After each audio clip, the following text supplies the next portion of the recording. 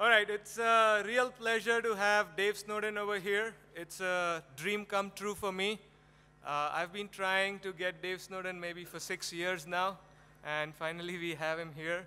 I first saw his keynote in 2007 in Limerick, Ireland, and probably till date, I think that was one of the best keynotes I've ever seen. I was literally at the edge of my seat throughout the keynote. I'm sure you're going to get the same experience today. He speaks really fast, so you have to be attentive. Don't do multitasking while he's speaking. You will get his jokes 10 minutes later otherwise. All right, with that, I'm going to call Dave Snowden. Thanks a lot for coming, Dave. So Limerick was interesting. It was only the second Agile conference I'd done. In fact, it was the first, because I did an XP event in London. And having spent most of my early life in IT, I was one of the founders of DSDM, etc., and then moved into general management. It was rather odd to come back in and discover that the Cynefin framework, which is designed for leadership development and corporate strategy, had been picked up in my old area of development, IIT. So for the last 4 or 5 years, I've been having a thoroughly enjoyable time of plunging back into project management in large IT projects and doing things I thought I'd abandoned early on in my career and coming back. So you should hopefully get a bit more reflective wisdom now than you did in Limerick. The general title for what the stuff I do and other people do is called sense-making. There are various definitions of that. I define it as how do we make sense of the world so that we can act in it. Now, with that comes the concept of sufficiency. You can never know everything you need to know, so how do you know when you know enough, and what sort of actions can you do based on what you actually know? And really everything falls back to that as we move through. And one of the key lessons of this, and this is really important for those of you who are focusing on simplistic recipes, and this is from Gaping Void. If you don't know Gaping Void, brilliant cartoonist. You can go onto his website and one of these cartoons comes down into your email every day. If it wasn't for that and Dilbert, I think I'd go quietly insane, all right? They keep me going, right? But this makes a really important point. All paths up are different, all paths down are the same. So the idea that somebody can give you a recipe which will mean that you will succeed is just fundamentally flawed. All the people I hear speaking at keynotes, whether they're companies talking about changing markets or people talking about radical new methods for Agile, have actually not copied what somebody else has done. They've done something radically different, and they've changed the space. And that's really important to understand. I can give you a recipe for failure. And the recipe for failure is repeating past mistakes. Come back to something I said briefly on day one. People are arguing that some of the scalable frameworks are necessary because it's the only way to get adoption of Agile within the company. Well, if you get people to adopt Agile without understanding Agile, you're just dooming yourself to another IT failure.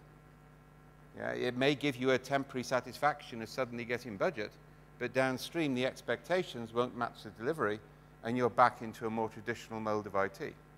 So there are times when you have to get it right up front. And maturity and wisdom is about knowing when that's the case and not taking a simplistic route. And I'm going to make a big difference between being simplistic and being simple. And that's an important distinction. So what I want to do is to introduce some of the basic concepts around complexity. I'll do that around the Cynefin framework. Can I just do a quick check? How many people have heard the children's party story? Oh, good, a naive audience, right? Okay, you'll get those who have, you'll get a live performance, all right? So now I know I can use that one. After that, I'm going to go through 2 areas of development where we're working now actively within Cognitive Edge. One is looking at the whole area of how we change the area of requirements capture and how we move into a continuous feedback loop between requirements capture, software testing, and really moving to a much earlier stage of understanding users. If we go back to some of the, Jeff's great stuff yesterday about the number of failures that you see, I want to be slightly different on that. I think, okay, so 80% or 90% of what we do fails. I've heard that from people who've got lots of experience. I don't want to just accept that. I actually think we need to move learning much earlier into the cycle. I think the reason we have that amount of failure is we wait too long before we start actually interacting with users in development. So I don't want to take those failure figures. I want to talk about learning early to fail less.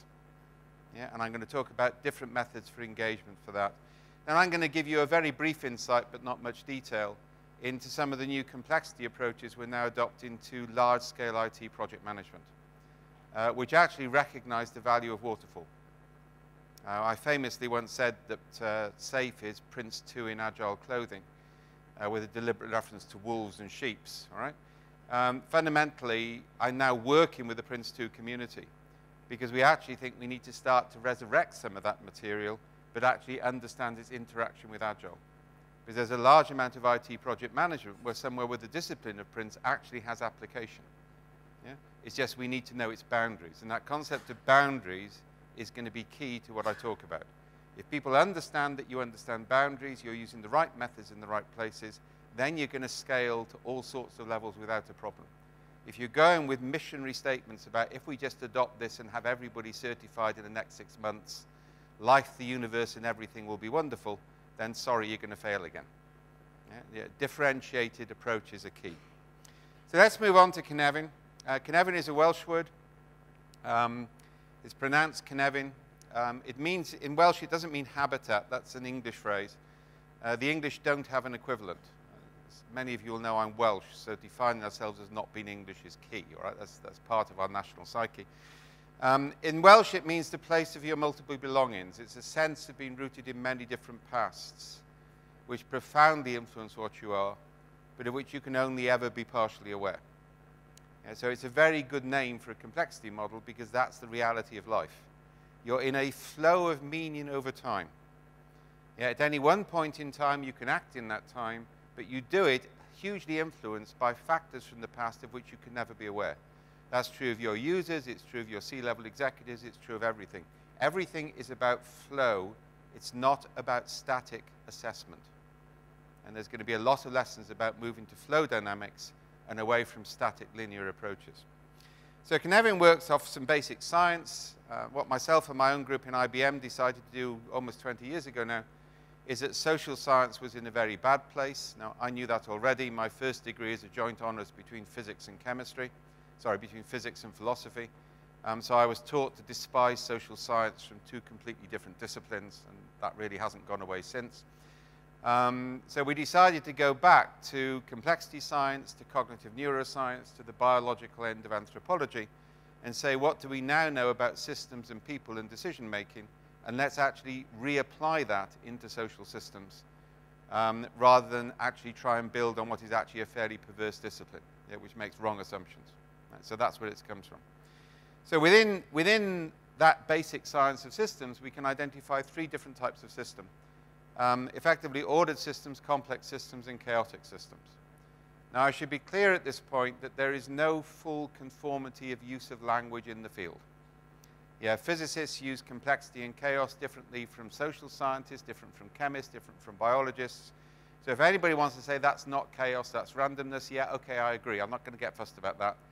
Yeah, in the disciplines I come from, that's what we call chaos. Other people call it randomness. I'm going to define my terms, right? It will take another 20 years before the field settles down. Yeah, that's the nature of new things. So I use a constraint-based definition, which comes from Giraro and others, and is further developed by myself. And basically what I'm arguing is that a highly constrained system is what we call ordered. The level of the constraints are such that there are no freedom of movement. You can't actually escape the constraints. They contain all behavior. Now, that type of system is unique to humans. We're really good at it, and it has huge value. These days, we count the number of surgical instruments left at the end of an operation and do a checklist procedure to check it's the same as were there at the start. Yeah, as I get older, I think this sort of thing is of increasing importance. I know the figures for the percentage of surgical instruments left in people's bodies before that was instituted, and it's a really scary percentage. Yeah? So we're good at that sort of stuff, but we don't understand that it's deeply contextual. Highly disciplined, controlled checklist procedures only seem to work for human beings in highly ritualized environments. So in an operating theater, the process of scrubbing up changes the way you think. Now, I've been into an operating theater as an observer twice. Yeah? Both my children were, to quote Shakespeare, from their mother's tomb untimely ripped. And I've now decided that cesareans are wonderful from the father's perspective.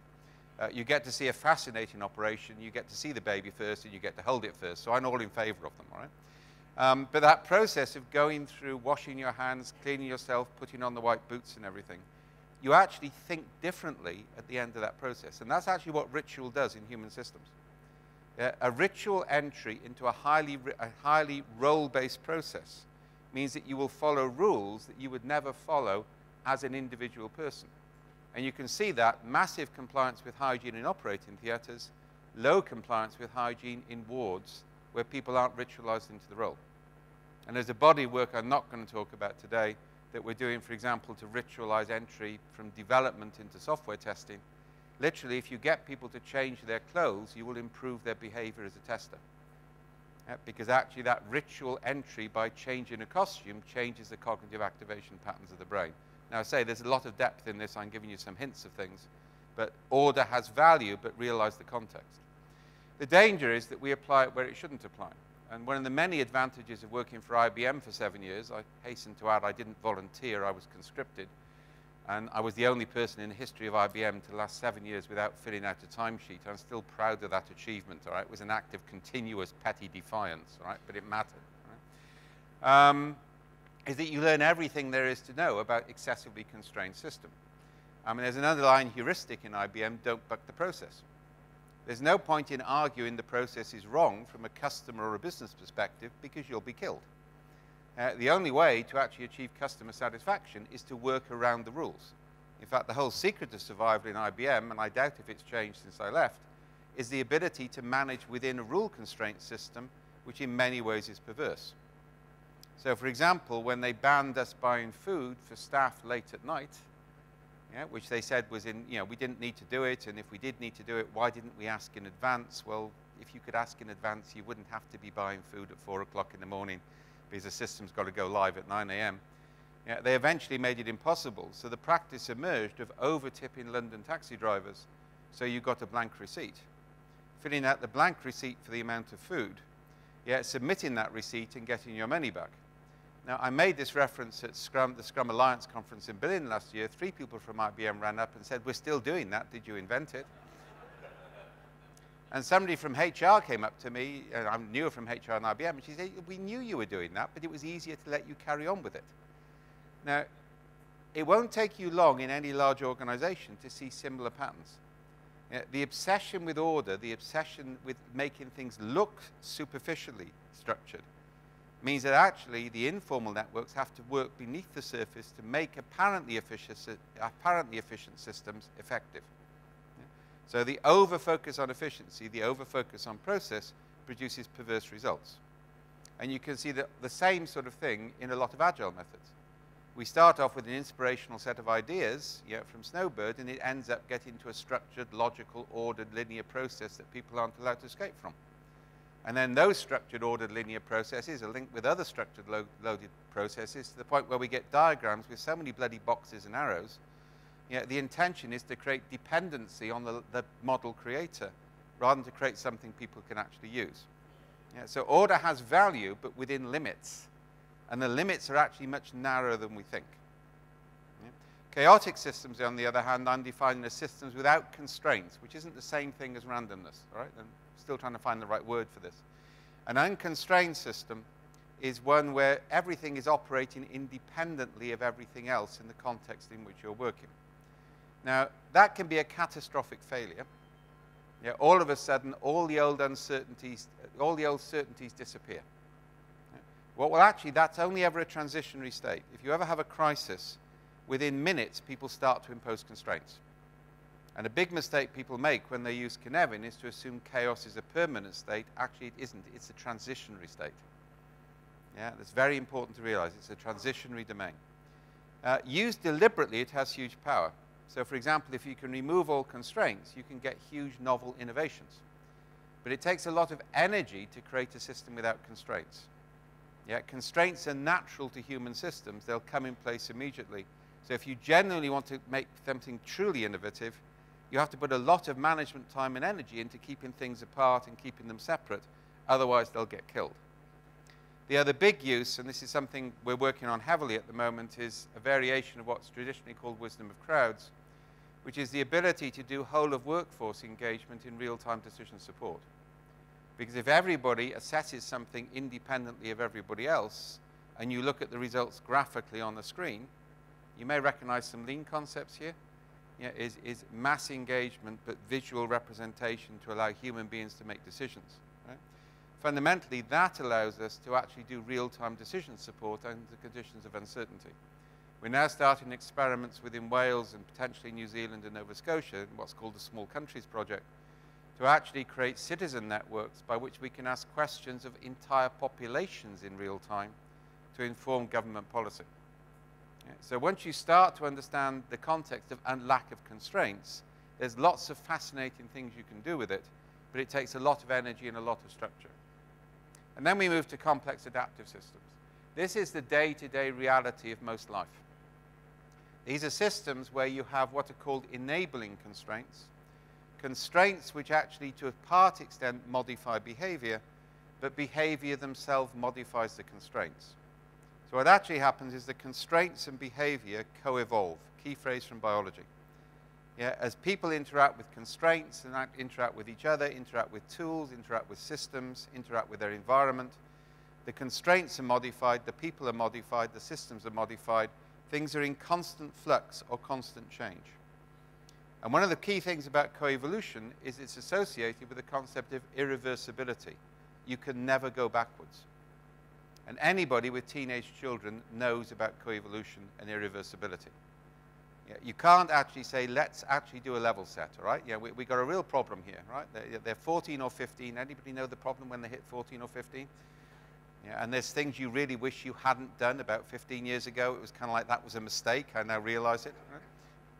Right? You can't say, well, let's get in some management consultants and let's do a strategic reappraisal of our child rearing strategy.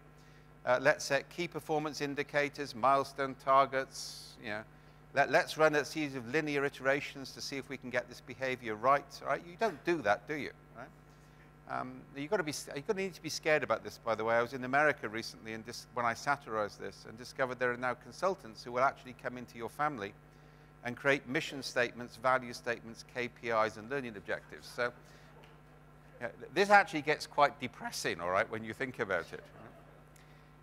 Now, the reality is complexity is about inherent and continuous uncertainty, but it can be managed as a flow. It can't be managed as a static system.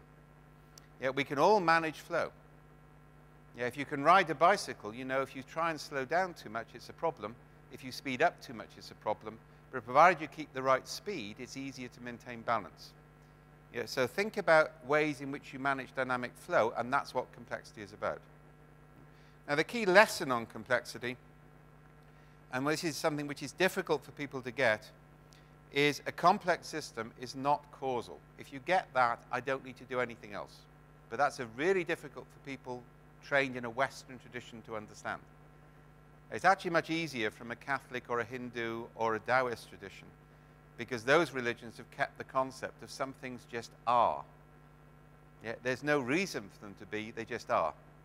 Yeah, whereas the Protestant tradition has got inherently causality built into it. The basic fact is a complex adaptive system has dispositions. At any one stage in time, it's more likely to move in one direction than another direction, but it might perversely move in a completely unexpected direction. So it has dispositions, but not causality.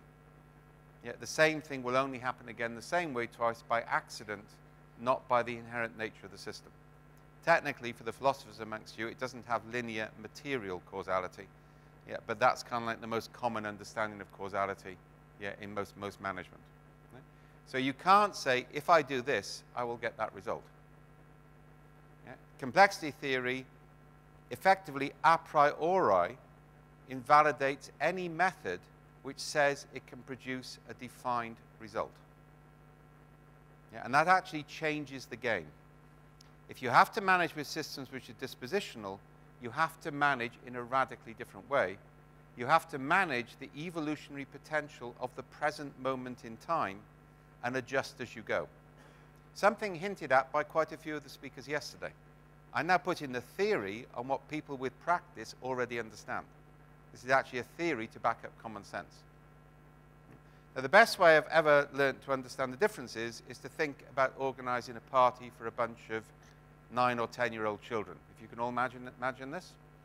And you're making the mistake of holding it in your own house. Right? This is an error. Right? You learn this pretty fast. Right? The reason of church halls and community centers are better venues for parties is they have fire hoses. Right? And fire hoses are very useful for cleaning up after the party, and they're occasionally needed for crowd control during the event itself. Right? So I recommend the church hall. So let's look at how we'd manage the children's party dependent on what type of system it is. So if we assume the system is chaotic, that means the children are unconstrained, their behavior is random, which means they'll probably discover drugs and alcohol and go on a personal experience of self-discovery. Your house may burn down in the process, but all property is theft and it was socially constructed in the first place, so why are you worried about it? And there's a stiletto in that for some academic colleagues of mine. I don't recommend this method. I've got friends in California who've tried it, but never more than once. The recovery cost is very high. The order systems approach, on the other hand, you'll all understand if you've been on any of the popular certification courses. Right? Under this, you agree learning objectives for the party in advance of the party itself. You make sure that the learning objectives are aligned with the mission statement for education in the society to which you belong, and are clearly articulated and printed off on motivational posters with pictures of eagles soaring over valleys and water dropping into ponds, and you put the posters around the room where you're going to hold the party. You then produce a project plan for the party. The project plan should have clear milestones throughout the party against which you can measure progress against ideal party outcome. The senior adult should start the party with a motivational videotape. You don't want the children wasting time in play which isn't aligned with the learning objectives of the party itself. And then the said senior adult should use PowerPoint to demonstrate their personal commitment to the party objectives and to demonstrate how the children's allowances are linked to the achievement of the milestone targets. Following the highly successful completion of the party, you conduct the after-action review. You then identify improvements to best practice regimes, you mandate process improvements, and everything is wonderful. If for any remote reason the children aren't happy, then you hire an appreciative inquiry practitioner who will get them to tell happy, clappy stories so they have happy mental models, and suitably indoctrinated, they'll like whatever you put in front of them next time. Everybody reasonably familiar with this approach to party management? Right? Yeah, it's a scalable approach to party management. I strongly recommend it. On the other hand, the complex systems approach is much simpler. We start off by drawing a line in the sand, known as a boundary in complexity theory. And we look the children squarely in the eye and say, cross that, you little bastards, and you die. One of the things you learn pretty fast as an adult is the value of flexible, negotiable boundaries, because rigid boundaries have a habit of becoming brittle and breaking catastrophically. We then introduce catalytic probes. A football, a video, a barbecue. I won't say a cricket ball because I understand national grief at the moment, all right? If it's any comfort, we lost to those bastards English at rugby this year as well, so I'm in a bad mood on that one. It's the same sort of phenomenon, right? Fundamentally, what we do, I shouldn't go these down diversions, all right? We introduce things that kids may play with. And sometimes they play with them and sometimes they don't. If they do and it's a good thing, it's called an attractor, and we amplify it. If they do and it's a bad thing, it's still called an attractor, but we do our best to disrupt it very quickly. That's where you use the fire hoses, all right? Remember the fire hoses, they're really important, all right? What we're actually doing, effectively, is managing the emergence, and this is a key phrase, beneficial coherence within attractors, within boundaries. And actually, that phrase in the sequence is very important. You can't actually create an attractor, you can only catalyze it. But if you have catalyzed one and it's working, you amplify it. If it's not, you disrupt it. And boundaries you can manage in a more structured way. Now, I make no apology for using specialized language.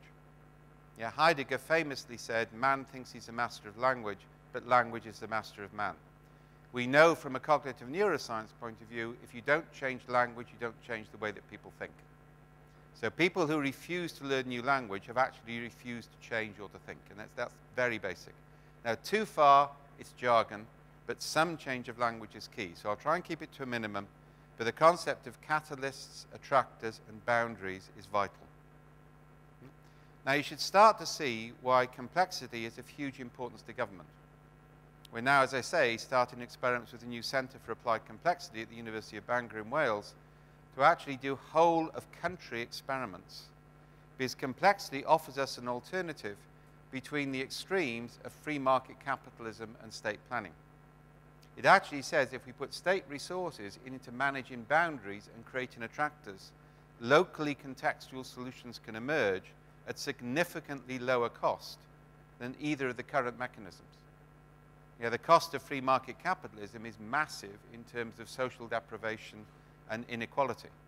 The cost of state planning is massive in terms of bureaucracy. There has to be a different method, and complexity gives us a science-based approach. But what I say about countries applies to companies as well. Yeah, complexity is a new approach to governance with multiple ramifications. It's a genuine paradigm shift in the way we think about the world, and it requires people to think differently, but therefore to act differently in terms of the way it works. So that leads us on to Cynefin. And in Cynefin, what we actually do is drawn like this, all right? So please do not draw it as a 2-by-2 matrix and call it quadrants. All right? It's a 5-domain model. You can't have 5 quadrants, all right? This is basic language, all right? Or don't draw it as a 2-by-2 matrix and put a diamond in the middle, because you know I'll pick it up on Twitter and get irritated, all right? Sorry, I'm going about existing practice. It's drawn with 5 strokes of the pen. Yeah? And what it does is divides order into 2, obvious and complicated. Now, this is an important distinction, because in obvious order, right, everybody can see the relationship between cause and effect, as a result of which everybody will go along with best practice. This is the only valid domain. It's not just that there's a linear relationship between cause and effect, because the high level of constraint produces predictability, but I can apply rigid constraints because everybody buys into the solution. Right? And that's really important to understand, because the personal buy-in is key to this working. My favorite example of this is, you all know this, is civilized countries drive on the left-hand side of the road. Sweden decided in the 60s to stop being civilized and become uncivilized, and they all moved over from the left to the right. It was quite hysterical, right? I mean, I remember seeing it when I was a kid on the television. But it was the right thing to do, because all the countries around them drove on the right. Now, I realize in Italy and India, this doesn't apply, right? There's a whole different, driver behavior in Italy and India is actually mathematically predictable based on flocking algorithms. So, there are different models that you can work from, all right? But the point is, in the UK, we decided to drive on the left. Now, once you've decided to drive on the left, that's it. Right? Everybody can see it. It's reasonable. You should do it. Of course, there's some deviation. Insisting you drive on the left when actually, if you don't go onto the right-hand side of the road, you're going to run over a kid, is actually ridiculous. So even in rigidly constrained systems, you should always allow for exceptions. Something people forget in process improvement exercises. But in the vast majority of cases, you can apply best practice. We then move on to complicated, where again there's a linear relationship between cause and effect. But fundamentally here, it's not self-evident to everybody, so we have to do analysis, or we have to bring in expertise, which means we have to trust the experts. And part of the problem with trusting experts is we ask them to make judgments in complex domains where they're always going to get it wrong, or they're only going to get it right by accident, so we lose confidence. So one of the other reasons to make the complex-complicated distinction is to know when you can trust experts and when you can't in terms of their overall judgment of outcome. It's actually about building better trust in many ways. So here, I do analysis, I bring in experts, I sense, analyze, respond, and now I have governing constraints, not rigid constraints. Governing constraints means there are degrees of freedom if you have the right expertise and experience. Even in this space, over-constraint can produce perverse outcomes. And one of the big problems with consultancy-led initiatives is consultants like to create neat, tidy diagrams. And they actually like to force people to select between options. The reality is when you work with experts, and I did a huge amount of work in knowledge management back in the 90s, basically experts don't know what they know until they need to know it. So interviewing experts and then mandating processes based on what they remember at the time means you get things radically wrong in the future, and again, you build in over-constraint. So allowing a degree of freedom is necessary in a complicated space. But again, it's then based on qualification, experience, peer review, there's all sorts of checks. The basic point about both ordered domains is you've got effectively an external skeleton. Yeah? Within that skeleton, you've got freedom. With rigid order, it becomes very tight. With governing constraint, it's looser, but it's an external constraint. Yeah? With complexity, it's very different. It's now more like the internal skeleton of a mammal than the external skeleton of an insect. And remember, internal skeletons allow huge amounts of variety, yeah, and are actually far more adaptable, yeah, in terms of individual species, not in terms of overall evolution, but in individual species. So it's kind of like, they're called enabling constraints because they allow evolution to happen. One of the key applications of this in Agile, by the way, is the concept of self-organizing teams. If you just allow people to assemble with whoever they want, it's actually chaos. It actually doesn't really produce good results. If you introduce constraints about team organization and team membership, those are called enabling constraints. They provide enough structure that the system will evolve in a favorable way. And again, this is theory-informed practice. Once I understand the basis of complexity, I know without constraints the thing is random, therefore I don't get any reliability. So the issue is what type of constraints do I introduce and when do I do them? Don't underestimate the power of constraints. Well, again, anybody with children knows about constraints. Yeah, the issue is you have to know when to use the constraints. And to be honest, the ones that they don't realize are visible are the most effective. Interestingly, in human beings, habit is a more effective constraint than rules. Yeah, and actually building habitual behavior is a more effective intervention than designing rules, but that's for another day. So basically, we then move on from that to a chaotic system. In a chaotic system, we have an absence of constraints, which again, we can do novel practice. So that's the basic Cynefin framework. We also have the central domain of disorder, which everybody forgets, which is a state of not knowing which of the systems you're in. It's not the same thing as chaos, because actually in disorder, you could be ordered, you just don't know it. Right? Some of the effects may be the same, because disorder and chaos are always transitionary in Cynefin. The only stable states are obvious, complicated, and complex. So using it as a categorization model makes a mistake, and I've seen some major errors on this. People say, my method is complex, yours is complicated. Some Scrum people are very prone to this. You know, Scrum is complex, therefore it's good. Well, actually, there's nothing good or bad about being complex or complicated. And actually, the great power of Scrum is it's a complex to complicated transition device. It actually makes complex things complicated. That's its power. It moves things across the boundary. And the danger is people use the domains to privilege things. You know, you're ordered, therefore I can dismiss you. We've now got a new group, all right, one systems architects amongst them, who are actually saying that chaos is the really valuable space and they can manage it because they're wizards. I love that phrase, right? And everybody in complexity is now passé. Right? And this desire to privilege different domains is actually very dangerous. All the domains have value. Yeah, and it's the ability to move between them is key. So there are some basic dynamics on Cynefin, and people really need to sort of present these as well. Right?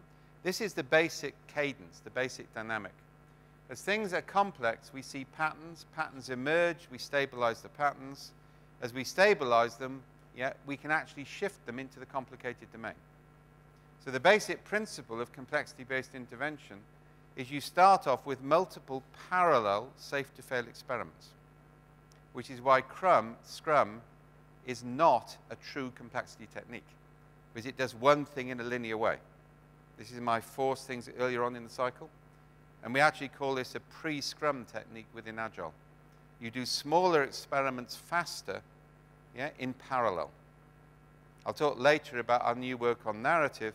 If you see a cluster of user narratives which actually achieve statistical significance, and let's take a technique from XP, you put a pair programming team onto those stories and produce a small prototype.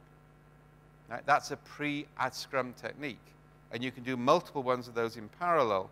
The ones which gain traction then move into a Scrum. So you're moving from the center of the complex domain into the boundary. Once you're in the boundary, then you use Scrum to move it across the boundary. Start to get the principle here? Right? That dynamic is key. Because actually what you do in a Scrum is you iterate and see if it works, does the user accept it? You're testing if the constraint is replicable.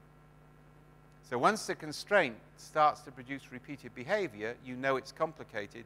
Now you can scale it in the traditional sense of the word. If actually it doesn't continue to produce repetition, then you need to move it back into the complex. Yeah, so that dynamic between complex and complicated is easy to manage. It's a natural cadence, and you need to work it out what it is for your industry sector. It might be days, it might be weeks, it might be months, it might be years, but it's going to be different. If you don't get that right, you might have to do what's called a shallow dive into chaos. Yeah, that's a radical disruption because you've got negative pattern entrainment. Only a small amount of things go down there. This is actually, again, the big danger with over-codifying methods. It takes 10 or 15 years for any method to consolidate. You don't over-codify until you've done enough experiments. Yeah, and that's why I actually quite like Prince2, because its basis has about 30, 40 years behind it. So modifying that is actually more effective than trying to start again. And I'd never thought I'd be advocating Prince2, but life has moved on, right? So basically, you only put a very small amount of stuff down into the obvious space, because anything which goes down there isn't going to need to change again. That's the key principle, all right, over a sustainable period. There's actually a new dynamic which is becoming more important in software. We call this the grazing dynamic. You won't see this in any of the papers yet, which actually says some things stay in the complex permanently. Yet they graze order and they graze chaos.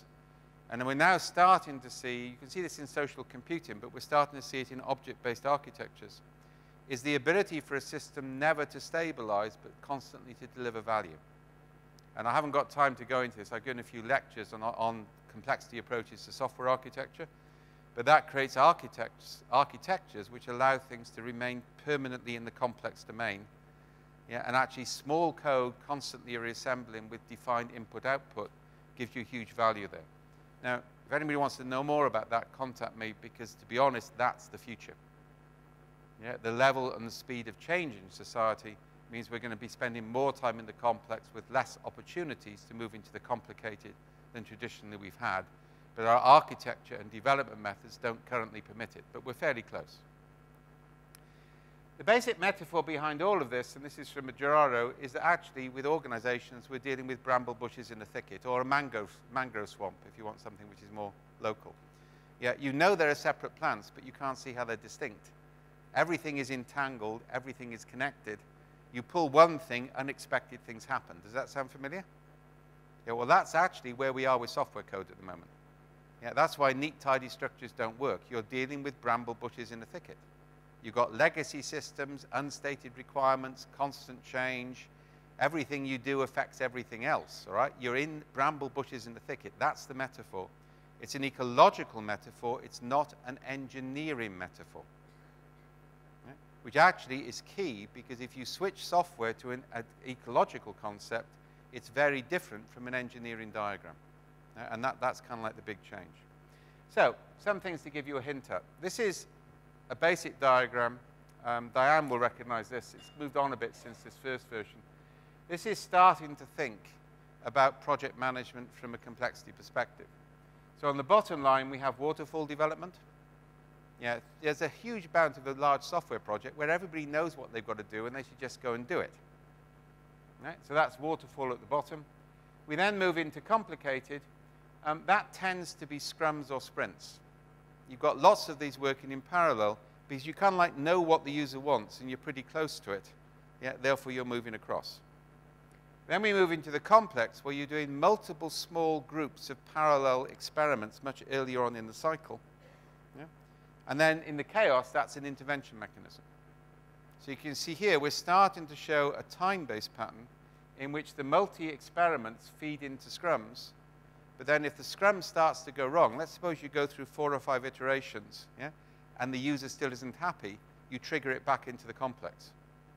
I'm trying to create a method by which people will do what Scrum was originally designed to do, which is sometimes not go through to completion. Yeah, and actually it's very rare for people to do that. We need that greater dynamics.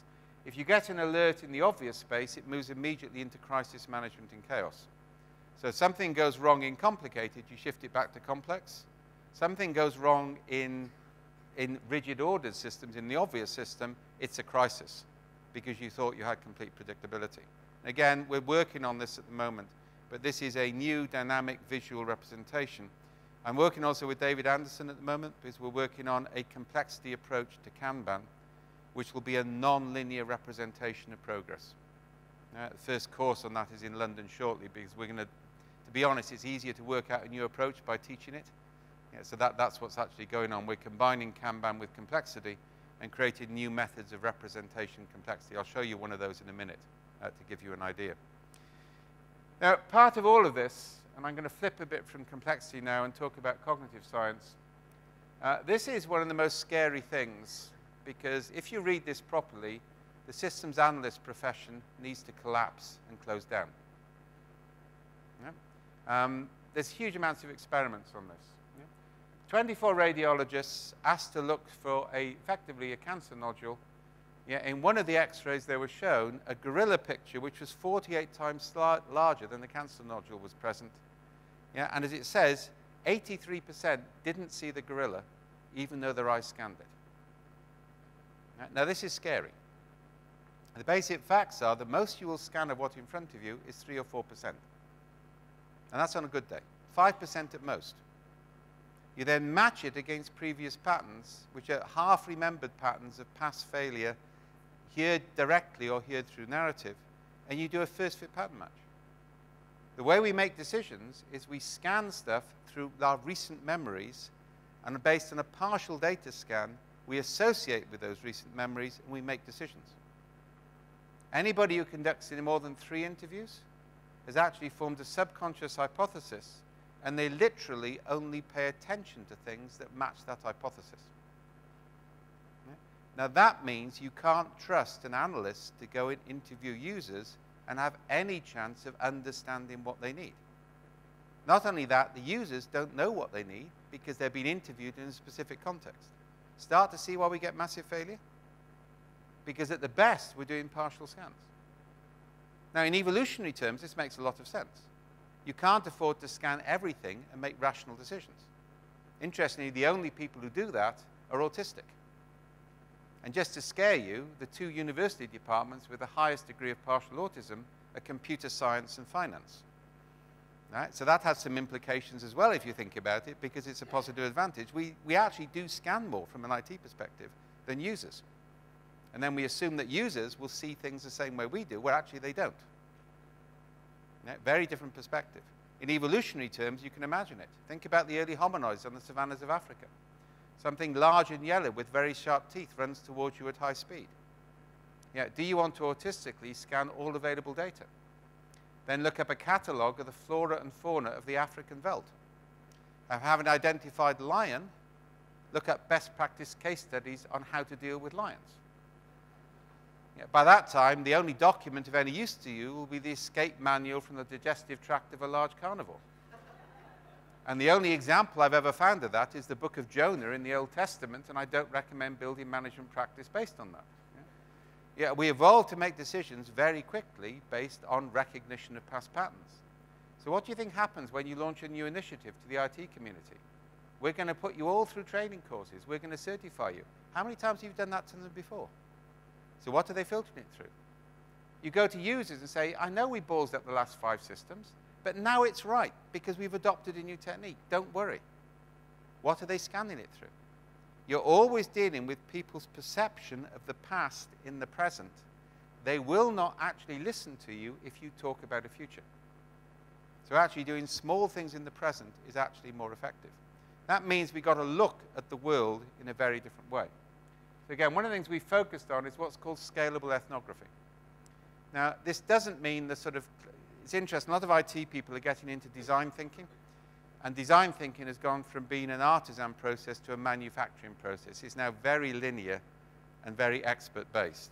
Mary Boone and I are currently writing an article attacking it from a complexity perspective. There's no point in having one expert go out and interview people for the reasons I've just explained. They'll only see what they expect to see. We focused on making people their own ethnographers, mass scalable ethnography. So that's kind of like a key principle. Engage people directly. So some basic principles. First of all, the way we make sense of the world is not through grand stories told in workshops. There we're performing. Yeah, facilitators bias workshops within 15 minutes, by the way. Yeah, after 15 minutes, the facilitator starts to determine the outcome regardless of people's own views. Again, this is basic 101 science, guys, all right? Learn to live with it. You may not like it, but live with it, right? So basically, the day-to-day observations, the water cooler points, the minor irritations when you first log on, those are the things that inform people, not grand stories. It's micro-observations, micro-narratives that matter. Secondly, text is very limited. It's about 5% at best of what somebody knows can be written down. That hits big data badly. Yeah, big data, I'm going through the third big data hype in my life. Yeah, it's kind of like one algorithm to rule them all and in the darkness bind them. Yeah, and everybody believes given enough money, they can write the algorithm which will solve the problem to life, the universe, and everything, and there's no point in doing that. We already know it's 42, so let's move on, all right? You either get that one or you don't, all right? So basically, all right, mean text is very, very limited. We know more than we can say. We say more than we can write down. Yeah, so from our point of view, we're as much interested in capturing pictures, drawings, and voice as we are in capturing text, because that's the day-to-day meaning that we need. Yeah? We also need human beings to interpret it, because a machine cannot interpret even text the way the human being who created the text interprets it. Because actually the text is just part of what the human being knows. They need to add layers to it. Right? So don't get me wrong, there's huge value in big data. It's just overhyped. People, it's just crazy. I mean, with the Internet of Things, we can do a huge amount of stuff, but we still need human interpretation. The work we're doing on diabetes management and obesity management at the moment involves human beings interpreting their experience. It doesn't involve machines doing it. But because we've got machines, we can actually scale much faster. That's called augmentation, not replacement. Thirdly, human language, if you don't know it, art, cave painting came before language in human evolution.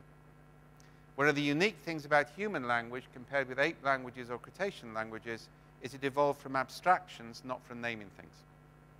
So actually, we're far more comfortable with pictures, lean concept, yeah, or with cartoons, or with metaphors. That's how we explain things. So if you actually want people to give you meaning, you need to work at an abstract level, not at a concrete level. People are far more comfortable dealing with abstractions.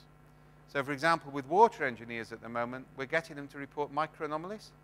Take a picture and then place it on a triangle between it smells wrong, it tastes wrong, it feels wrong.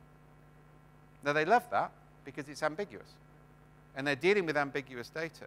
So we're actually increased the amount of errors reported by over 40 because we've allowed ambiguity of reporting, something we're about to move sideways into software testing. If you want to detect weak signals, early signs of failure, you need to recognize that the whole process is deeply ambiguous, and you need to allow people to interpret it in an ambiguous way. So to give an example on this, this is from work we're currently doing on culture mapping. And this is actually by going to everybody in the organization and saying, give an example of a decision made recently which affected you personally, which summarizes what it's like to work for this company. Yeah, not some pseudo-psychological thing. Culture is revealed through decisions as I perceive them. And then people interpret those decisions onto a series of triangles. This is one, yeah, where the decision was made by people acting intuitively, interpreting the situation logically, always based on principles. This shows from the beta test the distribution by division. And you can see this company has got a major problem. It's really good at the analytical side, but it's going to have a real problem in a crisis because the ability to make decisions intuitively doesn't seem to be present. Now, and this is a key aspect of the new method of intervention. Instead of saying, how do I create an XYZ culture, I now click on that model and I say, what can I do to create more stories like this and fewer stories like those? Now, that's a descriptive, not evaluative form of intervention. And it's exactly the same thing we're now doing with user stories. What could I develop which would create more user stories like this and fewer user stories like that? Yeah, and that's the pre-analysis phase of requirements capture. by allowing users to continuously record every micro experience or a sample of users, we can then look at statistical clusters in those experiences and sit down as a development team and say, how could I create fewer stories like that, more stories like that? That allows technology capability to interact with unarticulated user needs. By increasing the degree by which we interact or co-evolve technology capability with unarticulated needs, we radically improve the funnel that fits into traditional design processes. I can show you some examples of that in a minute, but basically description is better than evaluation. This is actually an example. This is from one of the US's major manufacturing companies.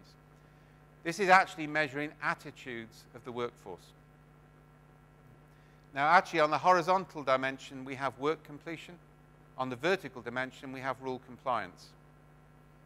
So you can start to see why this company has got a problem. Yeah? In the factory on the left, you either get the job done or you follow the rules. In the factory on the right, you either get the job done or you've given up trying to do either. Now, the transitionary mechanism, the traditional approach, would be to try and move everything to the top right-hand side with a corporate-wide initiative. Familiar with that? We've got a safety problem, big program. We're not doing that anymore. If you look at the right-hand side, you can see a transitionary point. So the factory manager is sitting down with the people on the factory floor and saying, how would we create more stories like that and fewer stories like these? Better than that, each factory manager has their own landscape. And because those landscapes are coming in from observers continuously capturing material, it's actually changing in real time. So each factory manager can now sit down and say, how can we create more like this, fewer like this? You start to see how we do object-based architecture now in systems design. We have multiple real-time representation of a user or consumer space. We're constantly slotting new code and new capability into the system. We're getting real-time feedback, which is statistically measurable. This is a quantitative technique, not a qualitative technique. So we can measure vector, not velocity. And that's actually important. Yeah? Vector, not velocity. Right? Because actually, if things are moving in the right direction, then actually we've succeeded. If we try and define an unachievable endpoint, we are always going to fail. That's why failure rates are so high, because we're dealing with complex systems, not ordered systems. In a complex system, you can define direction, but not order. Which leads me finally onto a key concept called acceptation. Dinosaurs' feathers evolved. You have to be careful on this in the States. You have to start off by apologizing if any evolutionary is offended, and then saying you have no intention of actually taking them seriously. I quite enjoy doing that one, all right? Basically, a dinosaur's feathers evolved for warmth or sexual display.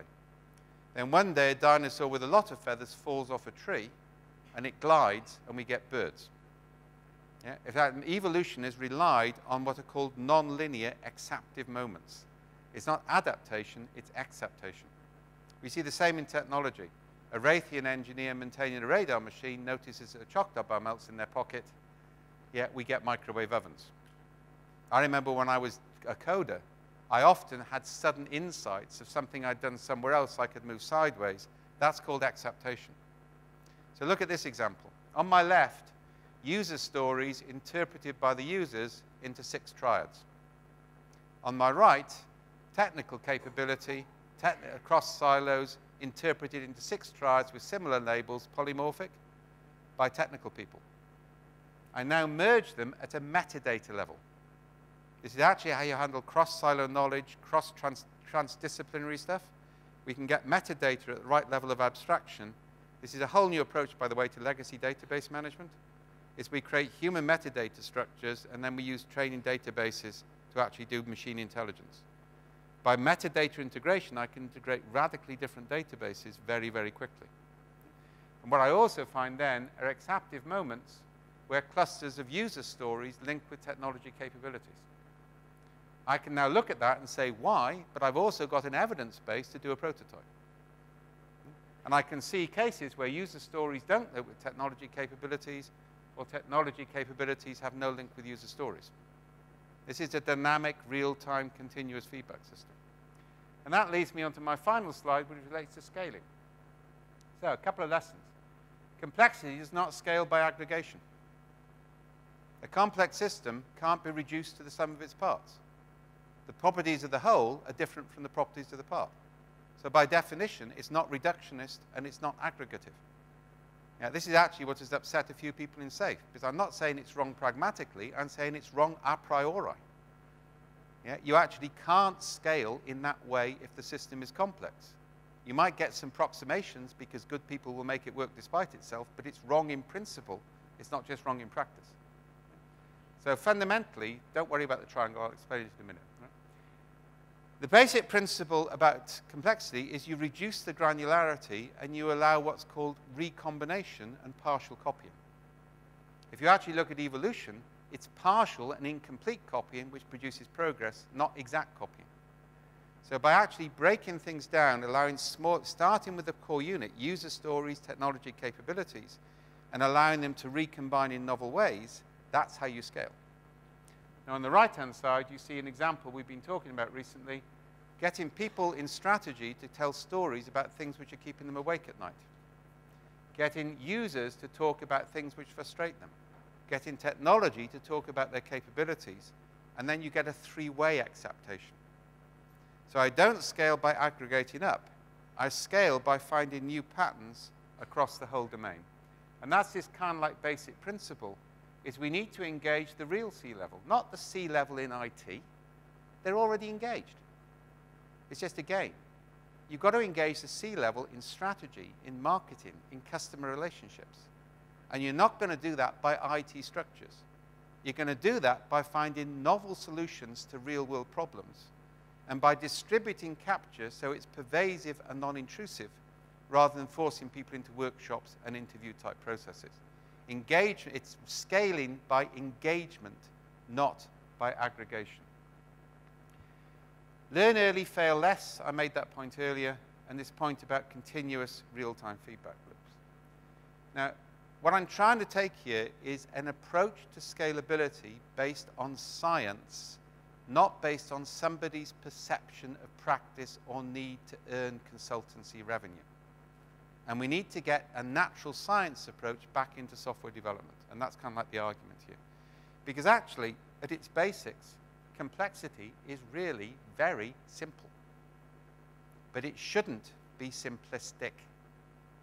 If you understand the basic principles, it's very easy to adjust.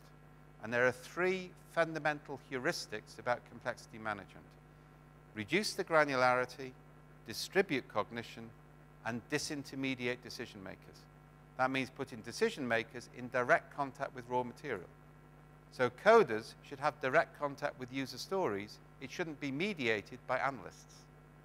Executives should have direct contact with technology which might make a difference strategically because they didn't even know it was possible. Disintermediation applies at all levels. And that's what scalability is about. It's sometimes called the new simplicity. The trouble is, simple things are very easy to grasp when you've allowed the world to become far too complicated. Thank you very much for your time.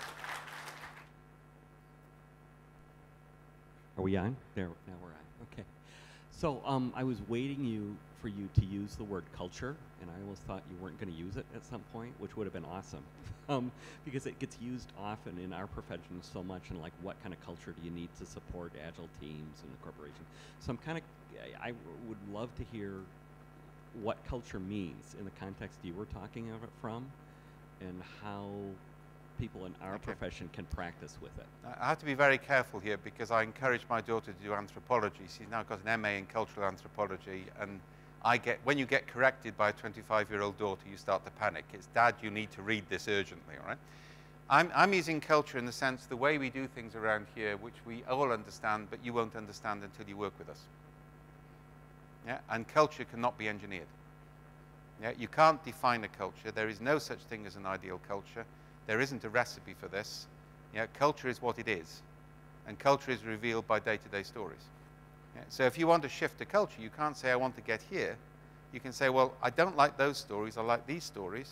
What can I go and do to make a slight difference? Yeah? So you're managing that sort of direction. And that's all you can do. Right? That's the most you can do. Hey, one other quick question. What's a micro-narrative?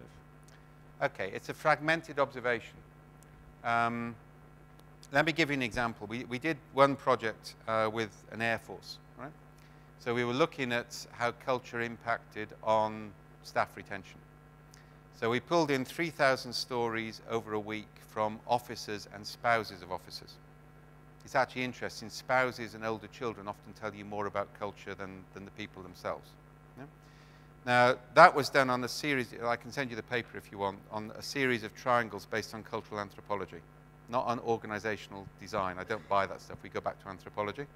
So things like attitudes to justice, attitudes to identity. Yeah? From that, we got an absolute correlation, yeah, between effectively a disposition to leave the Air Force early and recent implementation of Lean Six Sigma. Yeah, we had a multi-choice question about which major initiative is it associated with. And that didn't surprise me, because anybody who puts Lean together with Six Sigma doesn't understand Lean. I mean, Lean is about eliminating the waste that Six Sigma creates in the first place, but never mind, all right? Six Sigma is BPR with American Bible Belt cultism added on it for good measure, right? If you've got a black belt, you should be treated as a heretic, in my view, right? But never mind. So basically, we get that, and Chief of the Air Force does not like this news, all right? He's really pissed off, because that's his pet initiative. So we said, okay, and remember, I'm not evaluating. This has come from his own officers. It's his officers interpreting their own stories. So he can't challenge it. So he's paying attention. So he looks at a young officer at the bottom of the table, and he says, we, by which he means you, haven't implemented our, by which he means my, initiative properly. Right? So now he's blaming somebody. And we said, we don't know, look at the story. So this is the micro-narrative. It was a non-hypothesis question. It's the key. You don't have a hypothesis when you do narrative work. So the non-hypothesis question was, you're a grandparent and your grandchild says they want to join the Air Force. What will you tell them? Yeah? First micro-narrative, one-liner, I'll shoot them first and they'll be grateful. And he said, oh my God. He said, that's some disgruntling officer. So we don't know. Click on the demographics. 30-year warrant officer. Now, at that in the moment, there's just silence around the table. Then he clicked on the second one, 2-paragraph story. It says, why do we have to shit under the trees? Yeah? And it's a story of a new Air Force base, which has just been set up. This is actually in the desert, right? And the new Six Sigma process means they haven't got a mobile latrine. So they're having to dig holes in the ground rather than use it. And they're pretty pissed off. They're a month into deployment. Right? 2 paragraphs. And I saw the Chief of the Air Force get up, go to his desk, and have a quiet, assertive conversation with somebody, which is always scary in military terms. The latrines got flown in, yeah, almost immediately. But then he came and sat at the table. He said, we've taken Six Sigma too far. Yeah? Now, the point is, it was a small, fragmented anecdotes, not a consultancy-enabled workshop. The process of gathering them meant he couldn't challenge them. And it was descriptive, not evaluative. So by looking at a description, he worked out what to do for himself. Now that's the radical shift. You move from evaluation to description, from aggregation and summarization into disintermediation and raw data. And to be honest, the culture word is there because people talk about it, but it goes away. If you do the right things, the culture follows. Yeah, people have got it the wrong way around. You don't change the culture to get people to do the right things. You do the right things, and then the culture follows. Does that make sense?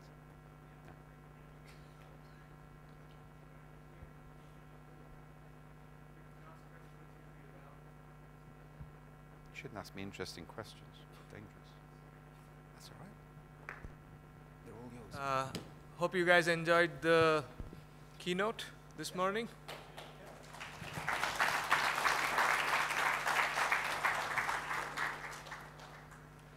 I saw a few people kind of send me messages saying this is all bouncers for me. I would say that's actually a very good thing. If it's all bouncers, that basically means you're motivated enough to go back and do some homework and try and understand, because this is a very important perspective I want everyone here to take away, right? So I would take that as a compliment, saying it's all bouncers, it's good, let's go back, do some homework, and that's going to help all of us, all right?